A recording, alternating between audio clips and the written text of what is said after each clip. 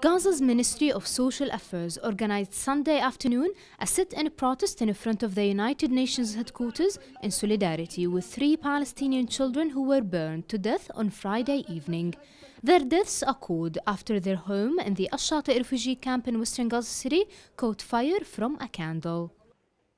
Medical sources identified the victims as 3-year-old Yusra, 2-year-old Rahaf, and 7-month-old Nasser al-Hindi. Neighbors said the fire completely damaged the family's house, located in one of Gaza City's poorest areas. The fire also seriously wounded the bereaved mother and her elder son, Muhannad, the only one she could drag out of the blaze. A 7-month-old child, I couldn't drag him. Oh my God, their bodies were distorted. Their bodies caught the fire. I could barely drag their brother to his feet. I couldn't drag the other 3. They were burning. The horrific incident has sparked a local criticism of Hamas policies in the Gaza Strip, with ongoing power outages that can extend up to 18 hours a day.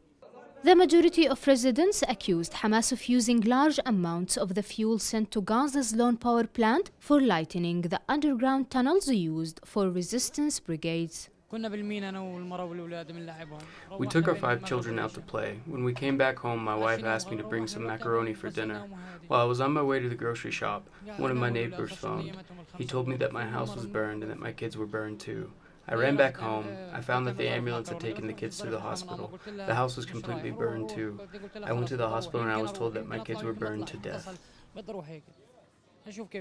A grueling war of words between Fatah and Hamas over Gaza's power crisis dominated the scene after the incident.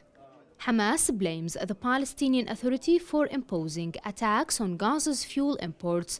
Fatah says Hamas has prevented the unity government from working in Gaza and running its affairs.